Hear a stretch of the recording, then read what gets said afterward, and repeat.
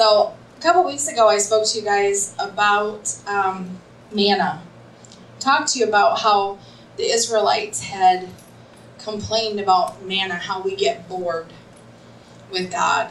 And we get bored with the things of God sometimes, and we begin to complain. And God actually had this, right after He gave me that one, He gave me this one. So this is kind of the second part of that kind of goes with it. If you want to go to Numbers chapter 21, we're going to read from there. The Israelites had left Egypt. God had delivered them from slavery. And you guys, this wasn't something where they were servants. They were slaves. They were beaten if they didn't work fast enough. They were not in a good place in Egypt. And all sorts of horrible things were happening to them. And so they'd been delivered. They cried out for deliverance. And they were delivered. God took them into the wilderness. He provided for them. He gave them manna. He gave them... No, maybe they weren't comfortable because, of course, they were in the wilderness and they were having to walk through deserts and over plains and up mountains and all sorts of stuff. But they also stayed there a lot longer than they had to, because if you go and look at it, they really could have made it through a lot faster. God took them through in a circle for 40 years because of their mouth, because of their hearts. He couldn't get them to line up with Him. So He had to wait for, because of a generation that sinned, He had to wait for that generation to weed themselves out till the new generation came in. And God was reminding me of something about the new generation. A lot of times we see two generations in church. We see the older and we see the younger. And the younger people are like, okay, but this isn't my style. The older people are like, this is the way I want it. And so there's this battle that goes on between the two generations. Now, there was the same battle in the wilderness. And they had the exact same problem. In fact, they had the same problem because God called them to go take over the promised land, and there was 12 spies sent out. 10 of them were older men, came back and told Moses, we can't do it. But it was the two young people that said, yeah, we can. You may not like the next generation coming up, but the next generation will probably have more faith than you do because they're not as cynical. We often get very cynical with our age. Watch your heart. You can guard your heart and keep yourself from being cynical, and guard your mouth because it will bite you back. So let's go to Numbers 21, verse 1.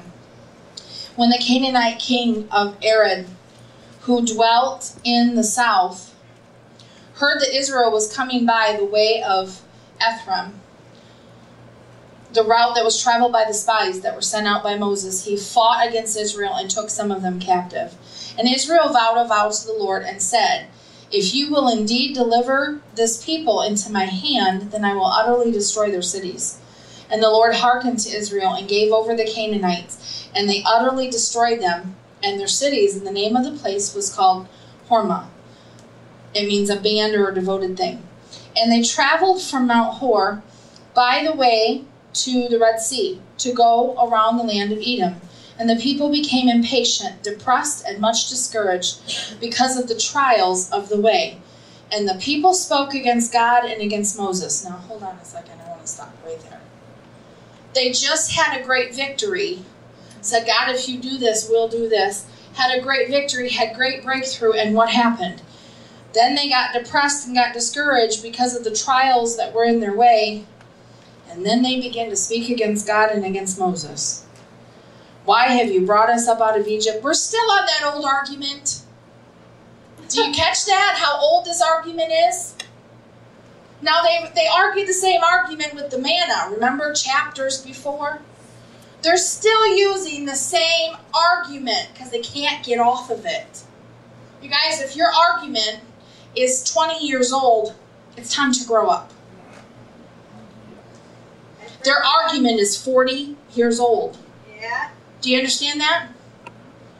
If you had just left us in Egypt, this is why I'm not God. Because I would look down and be like, shut up! It's old. Let it go. Let let it go. Okay, really, come on. You're not in Egypt. Just get over it. I'm so sick of it. Really, come on, people. But we are the same way. When a complaint comes up in us, we will bring up things that should have died a long time ago. Why? And the people spoke against God and against Moses. Why have you brought us up out of Egypt to die in the wilderness? For there is no bread. Wait a minute. You have manna. It's good enough for angels, but it ain't good enough for you.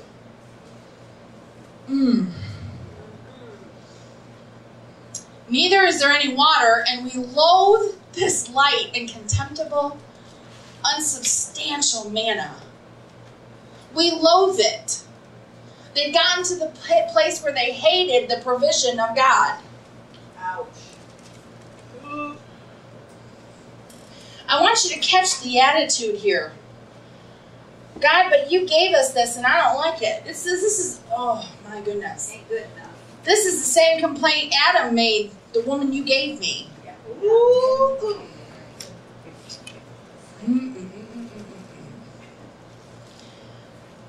And then the Lord. Now, I do have to say, I don't know if I would have done it this way, but I have to say, it's about time that God reacted. Because they deserve this one. And often we don't like the fact God does react to us, you guys. There is a point. He says, enough. So if you want to know what God did, here you go. The Lord sent fiery, burning serpents among the people, and they bit the people. And many Israelites died. Now remember another time they complained and sinned, and the ground opened up and ate them. God will only put up with so much. He does get to a point where he says enough. We think, well, yeah, but we're in the New Testament. We got grace. Ananias and Sapphira. Do you remember them? Who lied to the Holy Spirit and then just dropped dead? How long will God put up with your lies? And how long will he put up with our attitudes? He does have a line, you guys, just like a parent. You can only push him so far. He has patience, but yet he does have a left hand. And there is judgment there. There is a moment where he says, enough. Sometimes the worst thing is, and we don't realize this, the worst thing he could ever do is back away from you and leave you to yourself. Do you realize the greatest, that when David sinned, his greatest fear was the presence of God leaving him. That's why he said, clean my heart, God, deal with me. Please don't let your presence leave me. Yep. The greatest fear was, God, don't let your presence leave me. Wow. But God will deal. So he sent these fiery serpents, they bit people, and then Moses intercedes and prays for the people. He was their intercessor. That's Jesus. He's the intercessor. And the Lord said to Moses, make a fiery serpent of bronze and set it on a pole, and everyone that is bitten, when he looks at it, shall live. And Moses made a serpent of bronze and put it on a pole, and if the serpent had bitten any man, when he looked at the serpent of bronze, attentively and expectantly, with a steady and absorbing gaze, he lived. He lived. Now this is really interesting because this is a type of Christ. This is Jesus put up on a cross for us. The key here is, yes, they were bitten. And I'll tell you something. Complaining bites. It bites. Complaining never starts with just one complaint. It always comes to something else. The minute you open your mouth and begin to complain about one thing, you're going to find a flood of other things you're going to complain about. It never starts with just one. Never. It always spreads and becomes multiple. And the key here is to look to the cross. I'm going to talk about that a little bit more. First of all, do we have a critical heart? This is something to ask yourself.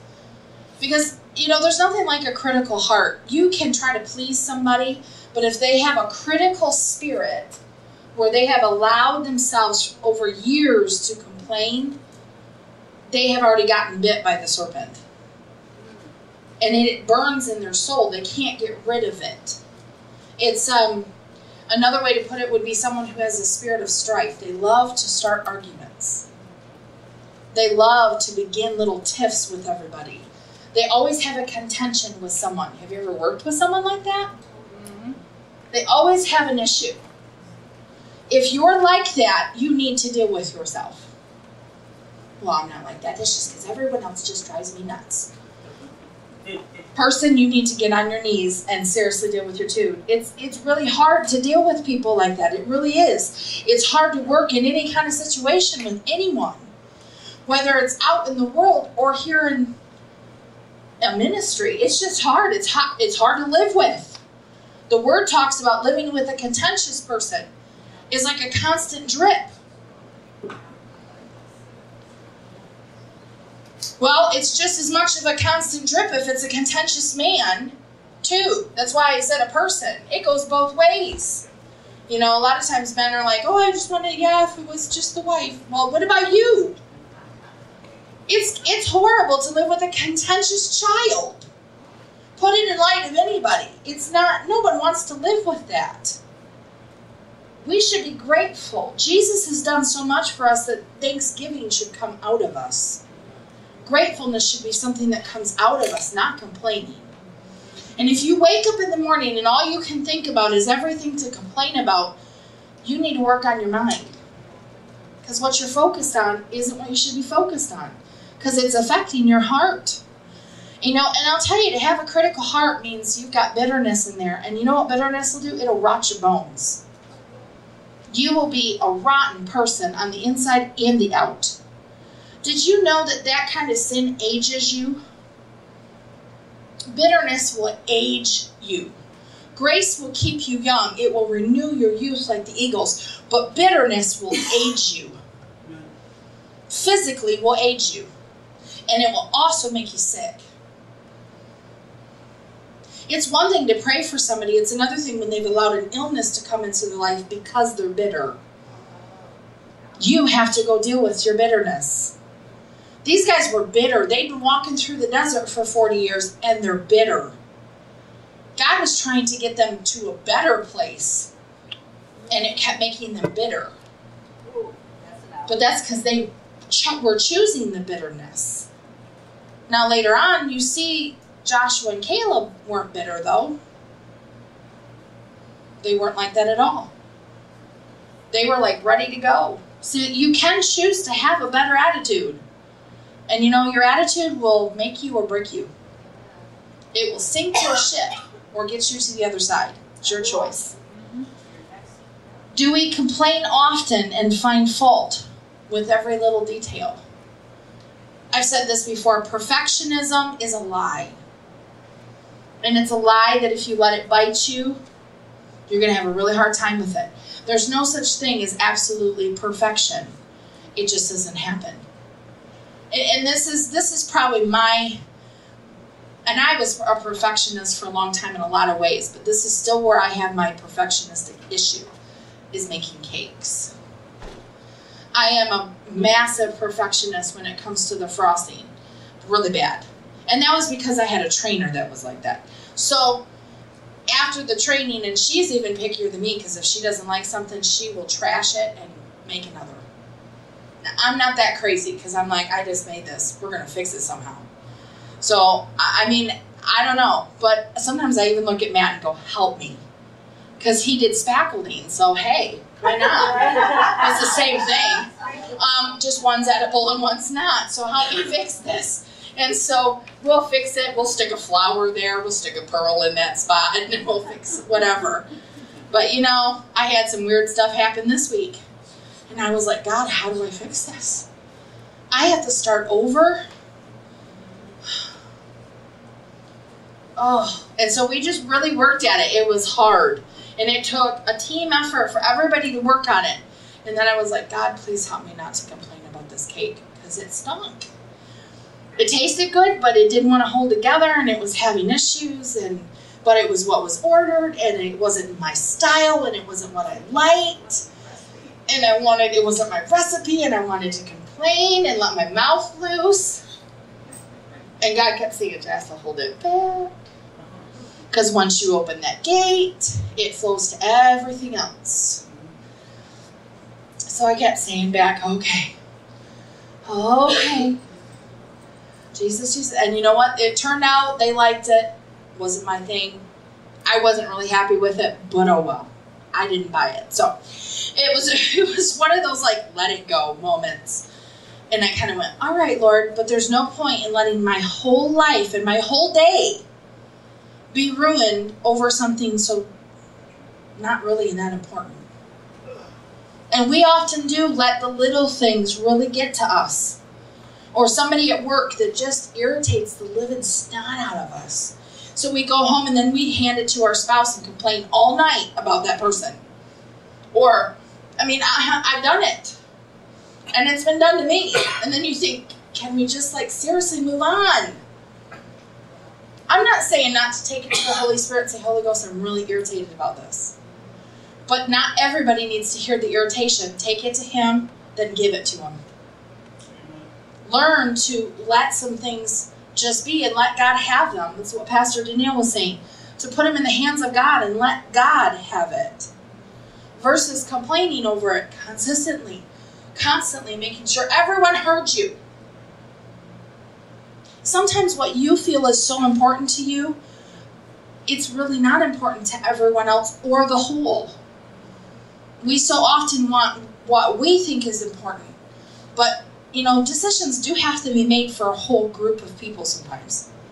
I know I see Glenn and my dad and different people, men that have been in leaders of groups. You guys have to make a decision for the whole very often that an individual could get upset about. Moses had to make a decision for the whole that often the individual didn't like. That's where the complaining came in. But what needed to happen was one person look at the other one and say, knock it off. This decision is being made for the whole of us. You don't like it? There's a desert walk back. There is a point where we have to stop the mouth of the person next to us when they want to complain about, well, I don't like this. Did you see? I didn't like the leadership doing this.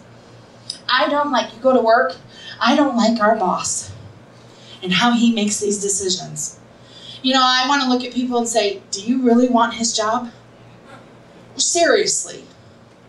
You really want to answer to all those people? You really want to deal with all of this stress that they deal with? Sometimes we just need to get off our high horse.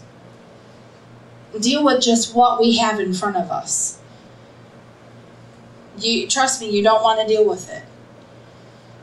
Do we easily get discouraged after a great triumph and then get discouraged and start complaining? This is something to check your heart on, because it's easy to do.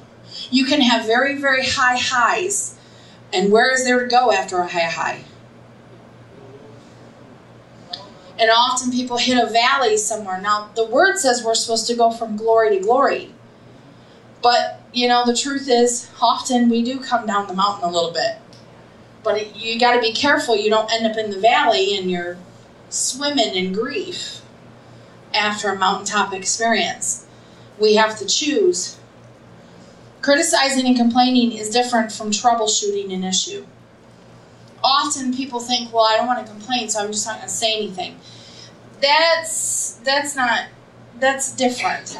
Complaining is about focusing on a negative situation and making it negative. The other thing, and I'm going to tell you this too, often this is how you know you're criticizing something, if you're making an ultimatum. And I'm going to be teaching on this when we talk about the Made Whole series. Ultimatums are actually a bad way of communicating. And when I say bad, they're not healthy at all in communication, because it's forcing someone else to, you're trying to actually control. If you don't do it like this, I'm walking out. If you don't do this, I'm doing this. God doesn't do ultimatums. He gives choices and steps back and lets us choose. Ultimatums are very unhealthy, and often they're bathed in criticism. I'm criticizing what I don't like in the situation or you, so I'm going to try and control it instead. That's not good. That's not God at all, because that's not what he's doing. That's not how he behaves. He always gives us blessing or cursing, life or death. He gives us choices. Remember, 2 choices, not 39. 2. His way or your way. Let me just say this. His way will always end up in blessing. And even though he may take you through a detour, it's his detour, which means it'll end up in the right place. Your detours, who knows where you're going to end up. That's why it's best to get his way, not your own. Complaining is about focusing on a negative. Correcting something is stating a fact and giving a plan to respond to it. Not dealing with conflict is not making peace, you guys. That's not. Often we try to avoid the conversation. Wives, you know, if there's a situation in your marriage, the worst thing you can do is not directly deal with it. You know, if there's an issue with your children, the worst thing you can do is try to ignore it and let it just go away, because it's going to keep coming up.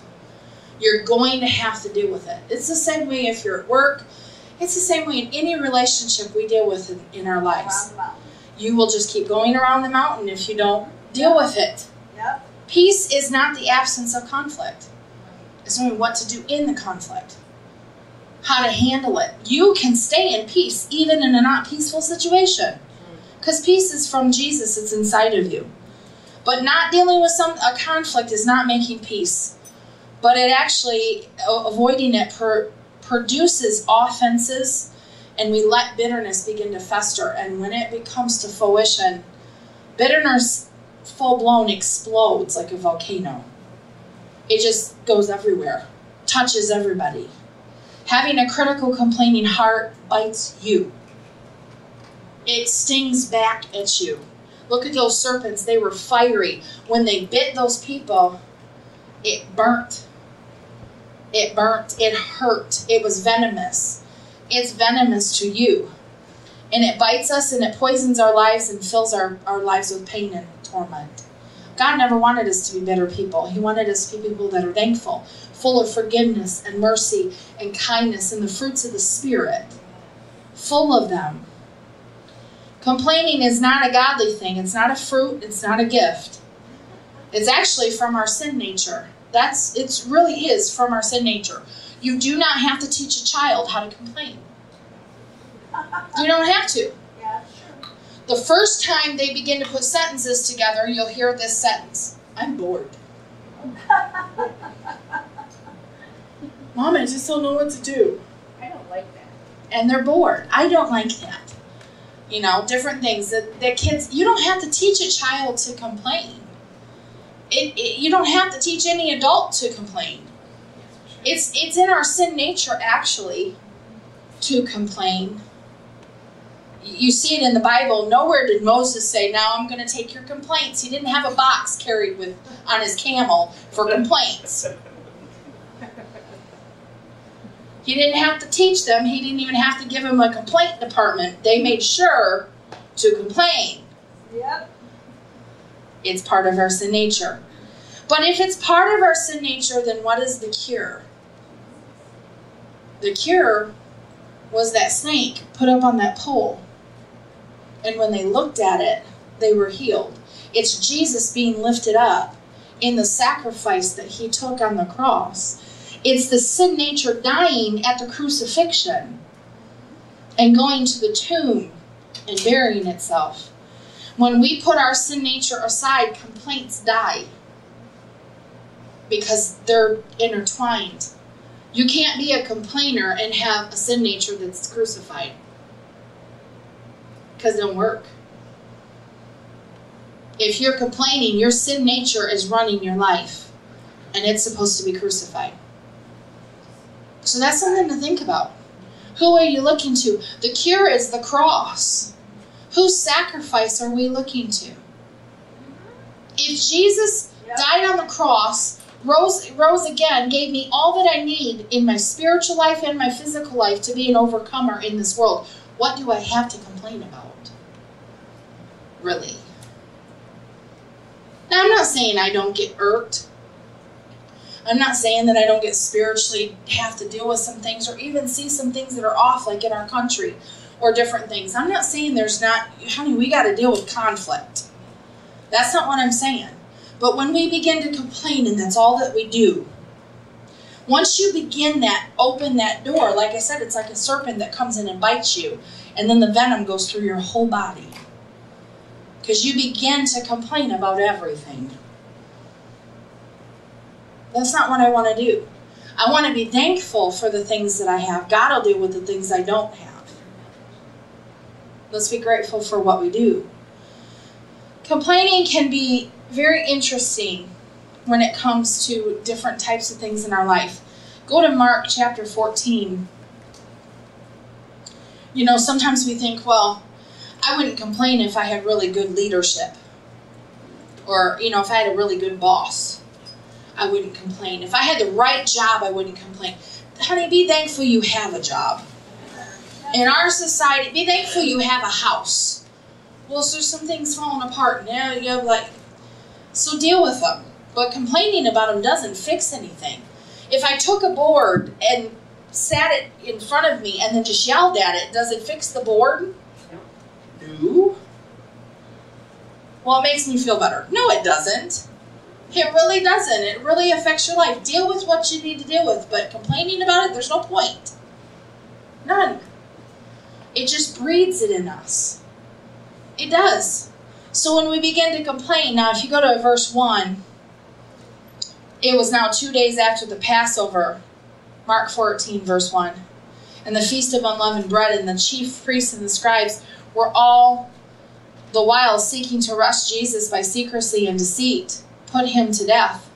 For they kept saying it must not be during the feast, for fear that there might be a riot with the people.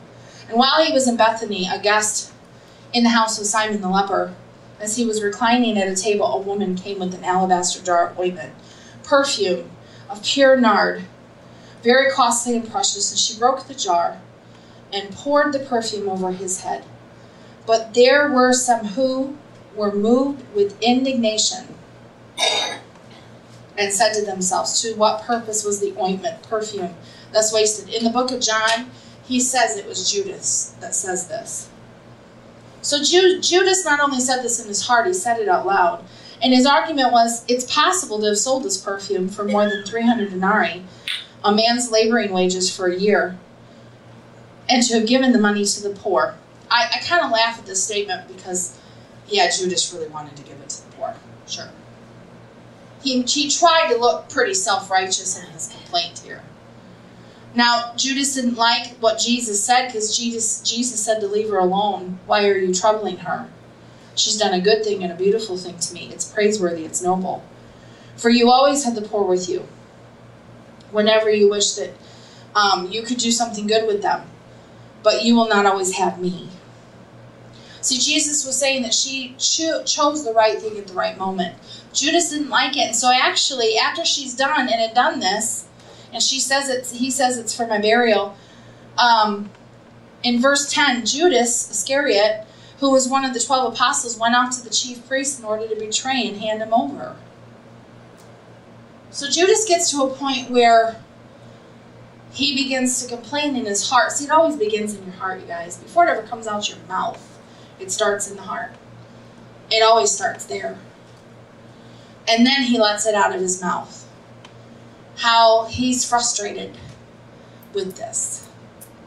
And then he goes and does his betrayal to hand Jesus over and to sell him. Now, I just have to say this. This man just said if this woman would go and do this and give it to the poor. If Judas was so concerned about the poor, what was he doing with the 30 pieces of silver?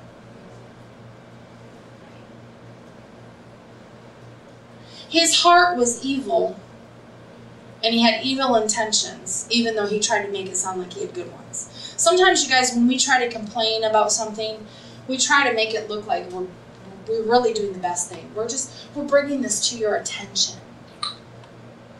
No, you're not. Because your intentions are not to fix anything. It's simply to complain because it's all about you. You know, Jesus actually proved the intentions of Judas's heart right here. It showed. Because if you really was concerned about the poor, then why would you betray Jesus? That has nothing to do with it. And if you're really concerned about the poor, then what are you doing with the 30 pieces of silver that were just handed to you? His complaints had no merit. And you guys, he had the best leadership. Judas had the best pastor, the best leader, the best teacher, the wisest best friend. And yet his heart never changed. Yep. You guys, we can have the best of the best. You can have the best boss in all the world and you can still have a rotten attitude. Uh-huh. And complain about everything. It is not them, it's you. Yep. I said this on Wednesday. When you hear a word, you need to be able to hear that word for yourself, not think about, oh, so-and-so needed this, and so-and-so needs to hear this, because they need corrected in that area. Listen to a word and take it in for yourself. Ouch. Yep. Because God's trying to deal with us first. We often do that, and wives, I know, we do this with our husbands. Well, that's a good word. My husband needs to hear that. No, that's a good word. You need to hear it. You need to take it in and apply it to your life. Yep. God will deal with your husband when you get out of the way. Ooh. Yeah. Those are words that God spoke directly at me standing in my kitchen. And when I got out of the way, he did. Because I got out of the way. Same thing with my kids. There are times God said, you're not their God, now back off. Oh, you're right. I'm just going to pray for them and you're going to deal with them. Mm-hmm. You know, even with children, this is tough. It's tough as a parent, you guys, to let your children have the consequences of their own behavior. To not feel like, oh, it's my fault, I did something wrong. Listen, they chose it. They chose this. And in the end, they have to deal with it. That's hard. That is hard. Because we so often try and take such control of things. You can only deal with one thing. Point your finger right at yourself. Me. Myself. That's who I have to deal with. My attitude.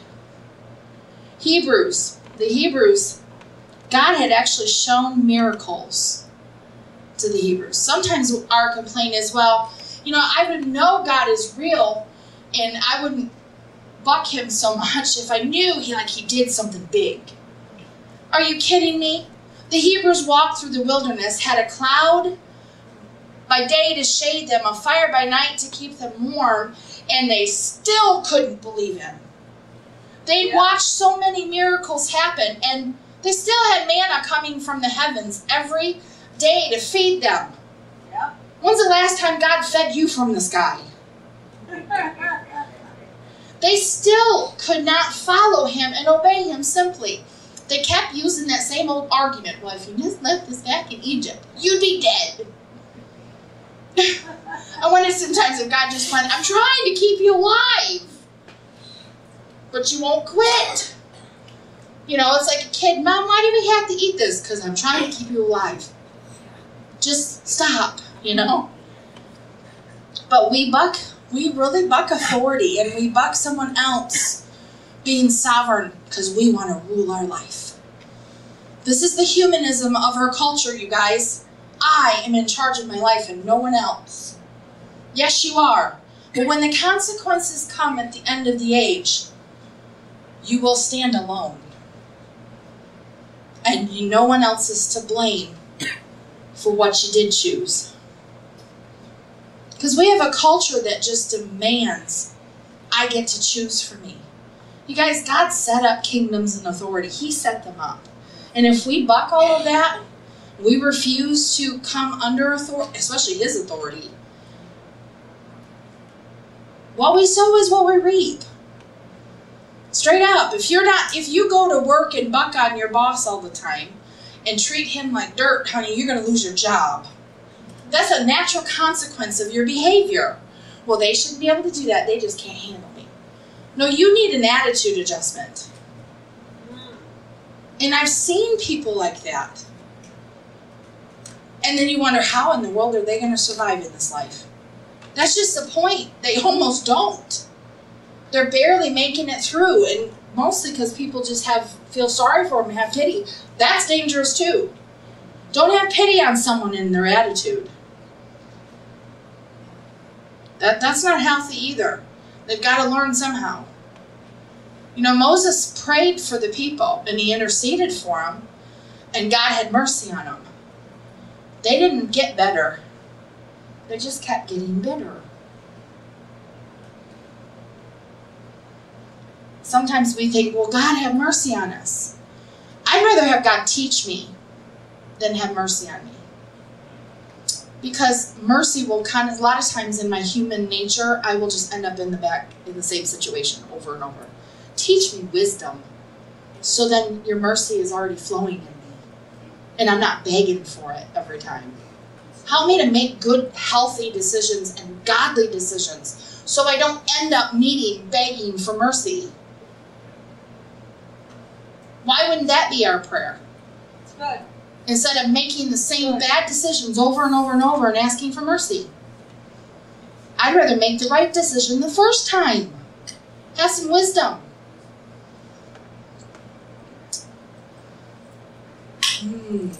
Ephesians 4:29 says to let no foul or polluting language or evil word or worthless talk come out of your mouth, but only the speech that is good and beneficial to spiritual progress of others, as is fitting to the need and the occasion, that it may be a blessing and give grace and favor to those that hear it. It's not talking about you can't correct something, but do it with grace. Let no foul. Don't sit and talk and call people names. Right. Even when you're dealing with a situation, right, when you're dealing with something, dealing with it in a negative way, you're going to produce negative things. If you come to your marriage and say, honey, we got to deal with this, and you blah, blah, blah, blah, blah, and then you pour out this horrible, nasty, foul language, and then you expect a healthy response back? Really? That's right. Really? Yeah. Get a grip on your tongue. You know, one of the things that I was not taught this in church, surprisingly. I was actually taught this in counseling when I was a foster parent. The best way to handle a conflicting situation as much as possible is not to use the words you. Because you will feel like the other person will always feel like they're being attacked. To say, I don't like this situation, or when this is said to me, this is how it makes me feel. To learn how to talk in a very gracious way that deals with it, but doesn't attack. And the one thing you don't do is name call and play games like that. Yep. And speak that way to people.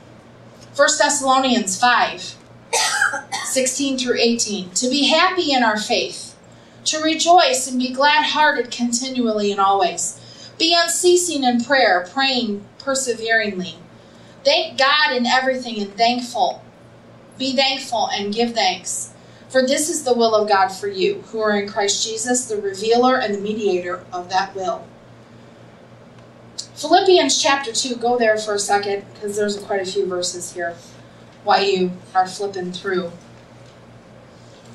Unity. I want to talk to you a little bit about unity.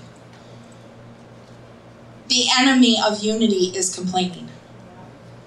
The enemy of unity is strife. Right. And the minute we begin to complain, we buck up against unity. Now listen, unity is very powerful. I've taught on unity before. It actually was an old sermon from 3 or 4 years ago. Back when the church was this way, I think. When it was sideways this way. So, and I spoke about this unity. Unity has an enemy. And complaining and strife is the birth seed of it. And the minute you open those doors, it will fight. You'll lose the unity in your marriage. You'll lose the unity in your home. You'll lose the unity at work. You'll lose the unity here in the body of Christ if you're complaining here. You just lose it everywhere. And unity is powerful. United we stand, divided we fall. All for one and one for all. There's no I in team. We hear all these little statements. With it we stick, and without it we're stuck.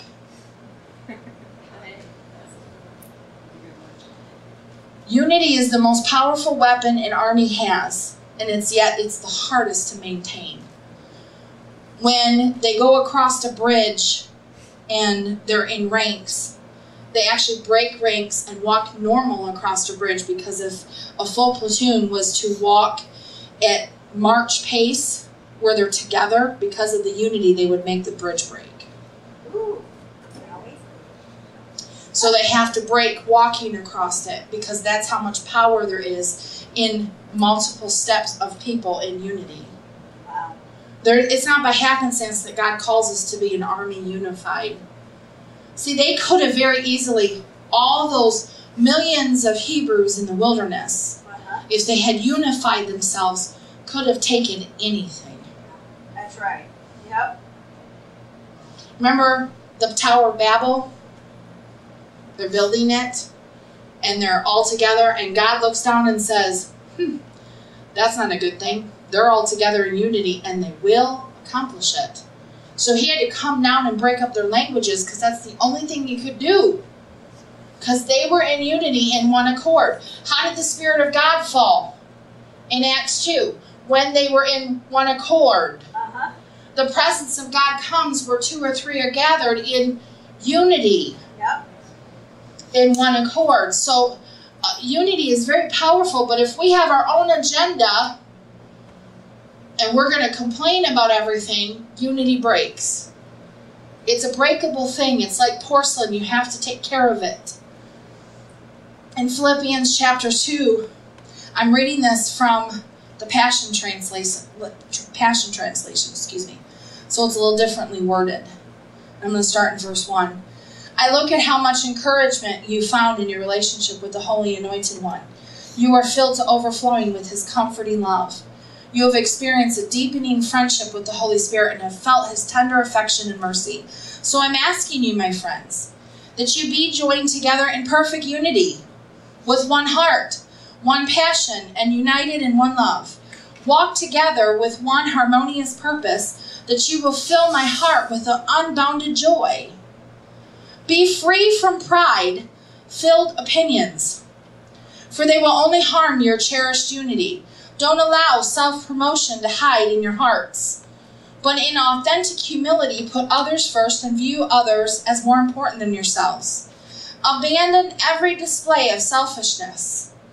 Possess a greater concern for what matters to others instead of your own interests, and consider the example that Jesus, the Anointed One, has set before us. Let His mindset become your motivation.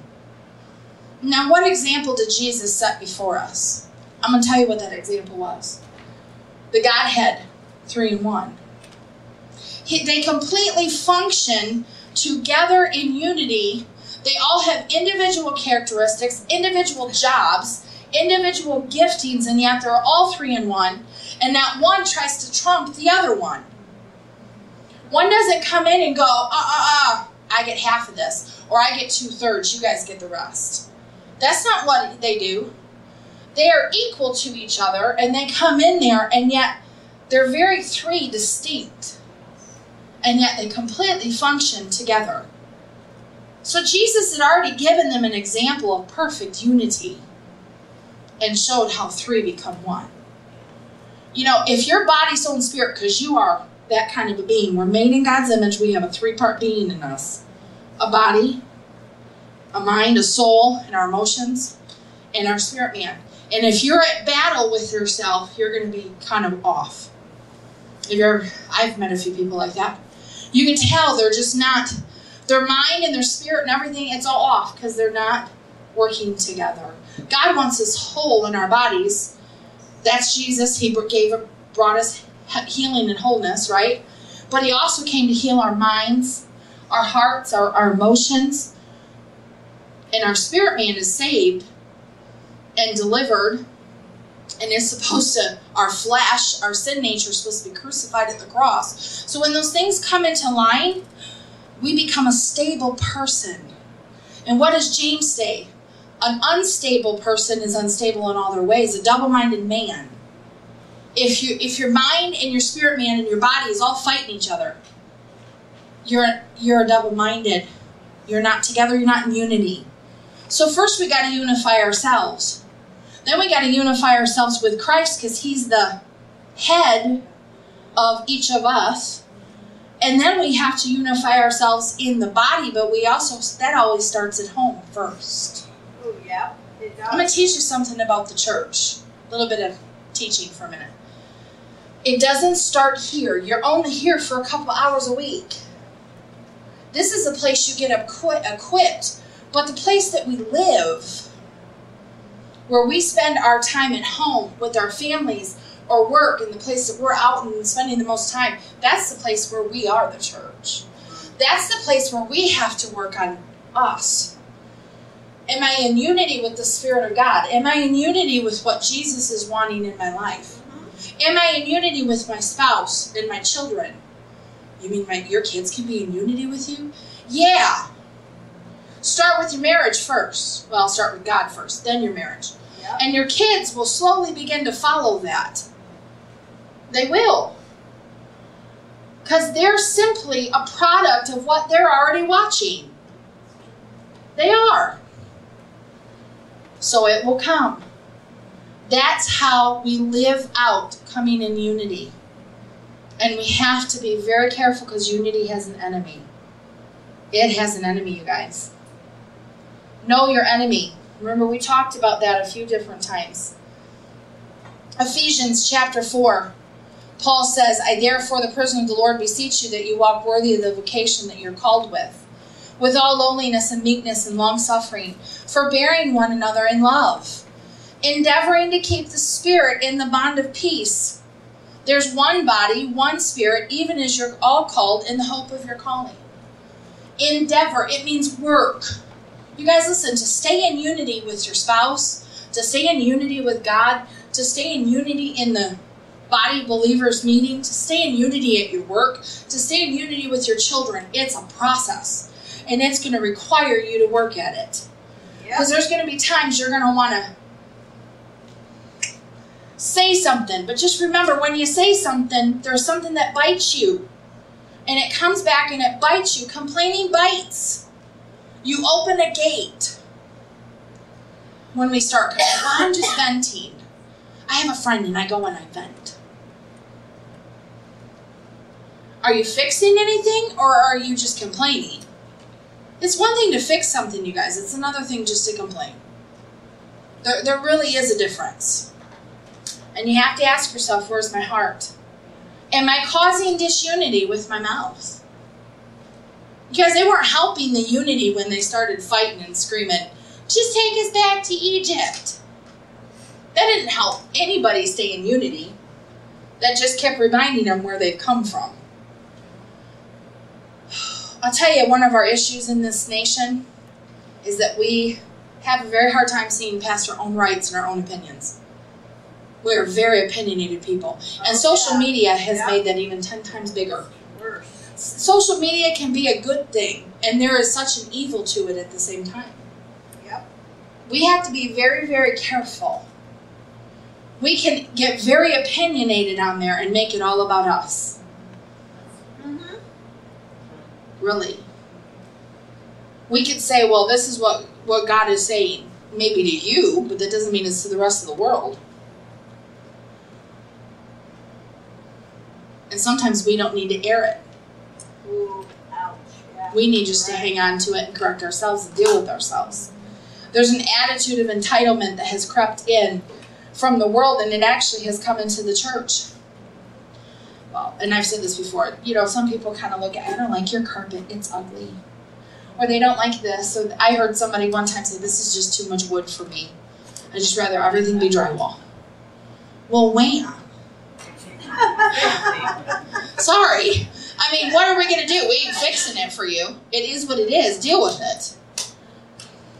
This isn't your house and nobody lives here but God. We come here and visit. So yeah, it may not be your taste, but who said it has to be your taste? You don't go to a hospital and go, this isn't really my taste, so you need to remodel everything so it suits me when I come to visit here. They're going to look at you and go, there's the door. We are so self-opinionated. You walk into a doctor's office. Well, I may not choose to come to this doctor because I don't like his office. Really? I thought it was about the doctor that you needed for the situation. You may not like the office. Oh well. We had to take John down that big old ramp down the dental clinic when they used to, now that they got the new building. Oh, hallelujah. They built that building for us, you know, I'm telling you. Anyway, we had to take his wheelchair. So I'm in the back, holding John back, Matt and Alana. It took all three of us to get his wheelchair down that ramp so we wouldn't kill each other. Or him. Because it was such a steep ramp. Somebody's out front and they're kind of keeping his knees, they're hanging onto his knees and scooting him down, and two of us are hanging on the back. It was just ridiculous. So finally they did, you know, they got a different building. I used to say, boy, this ramp is work. And then getting him up the ramp. When we were done, just going to the dentist was like, we'd get home and we're like, can we go back to bed? We're so done. It was exhausting. But I thought, you know, they're not going to change the building for us. I know it wasn't just for us. But I'm so grateful they did, eventually. But that's where we had to go. Whether we liked the ramp or not. We just had to go. Mm-hmm. Had to put your big girl panties on kind of thing, you know, and deal with it. It's part of life, you guys. You're going to deal with things that you don't like. Where do we come where we're just going to be very adult about it? Are we going to still act like we're in kindergarten and throw a fit and lay on the floor? Our society has such an emphasis on our individual rights that it forgets about the rights of the whole. And that has come into the church. Well, I don't like this and I don't like that. And that's not my style and that's not my way. But where is God leading us and what is He doing? Well, I don't like manna. It's not really my taste, and God should change the taste for us. Really? Did you see how when they did take it to God and complain, He didn't handle that very well. At some point, God got annoyed with their complaints, and He let their complaints bite them. He let them pay for it.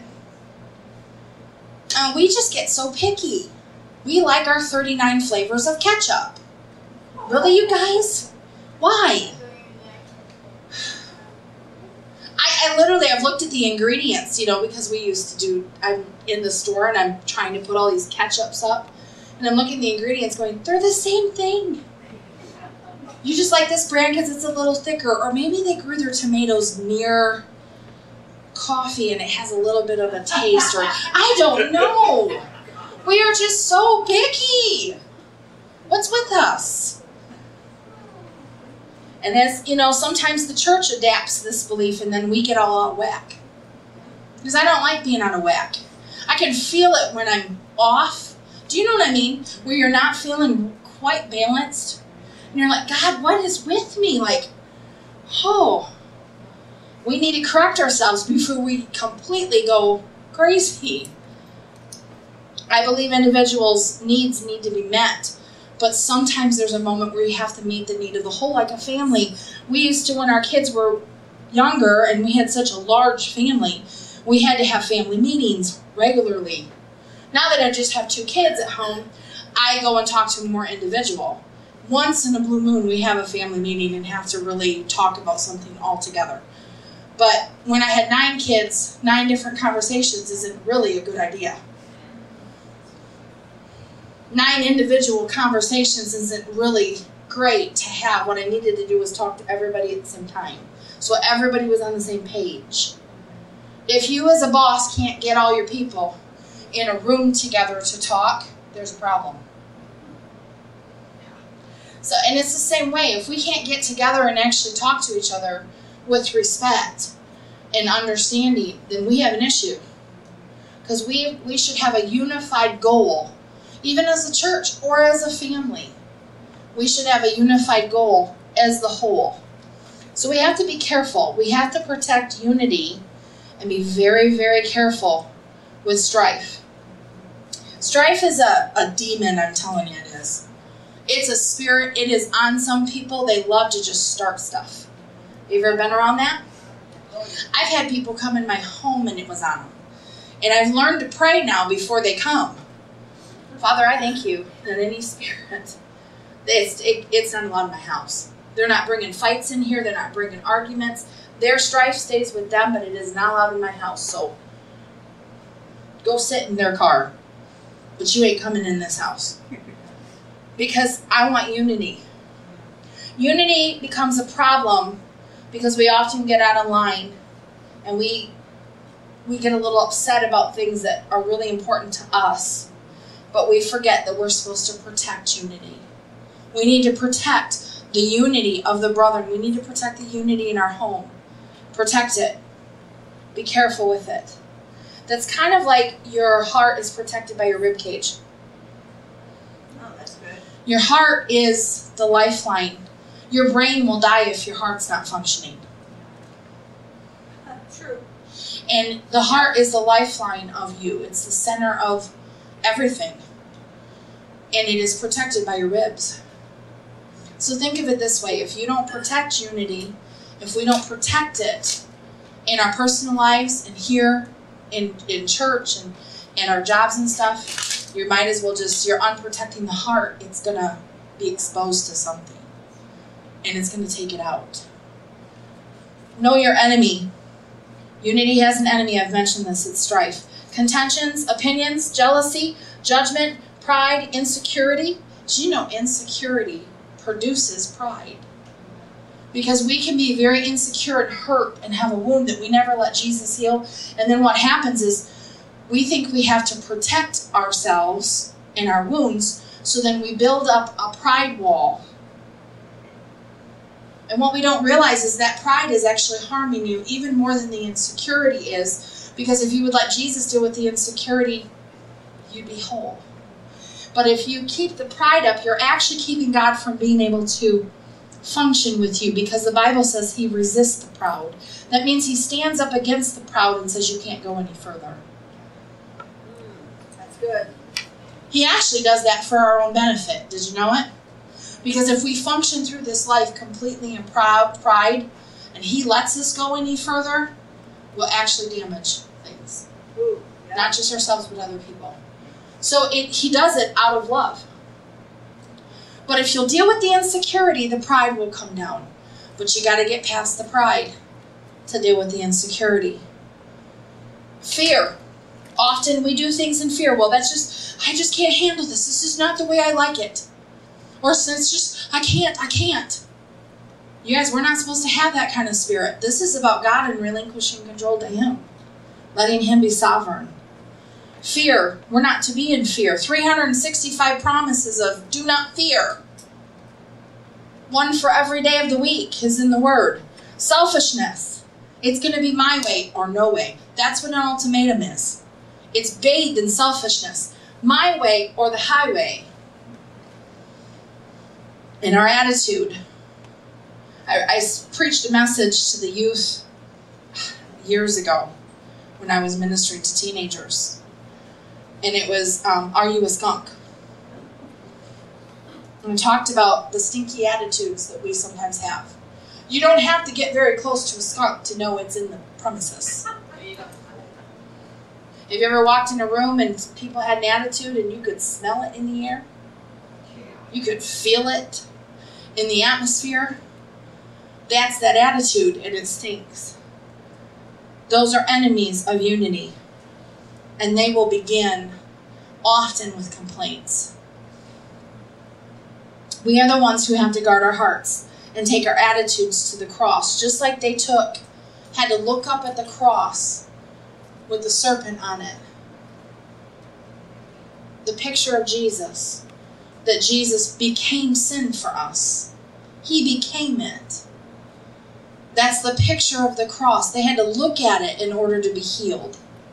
If you want healed of a complaining nature, a critical heart, insecurity, fear, anything in our life, the key is to look to the cross.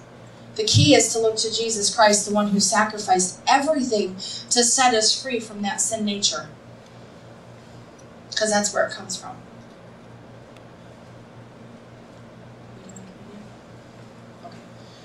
Okay. I'm going to invite you guys to stand with me today.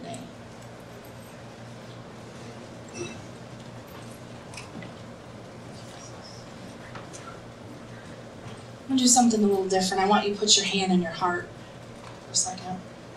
Left, right hand, don't matter. We're not pledging allegiance or nothing. I'm going to pray, and I want you guys to pray with me. We're going to pray over ourselves. Only God and the Holy Spirit can correct us, you guys. We have to take correction of our own life. Father, in Jesus' name, correct my heart. Correct my mouth. And help me. If there's any strife, any complaining, any fear, any insecurity, any pride, any jealousy, anything in me that stops me from being in unity with you, with my spouse, with my kids, with the church, at work, or anybody. Correct me, Holy Spirit. Show me. Weed it out of me. Help me to look to the cross. To understand that my sin nature is dead. And I'm not going to live like that. I want to live from the fruits of the Spirit. In Jesus' name.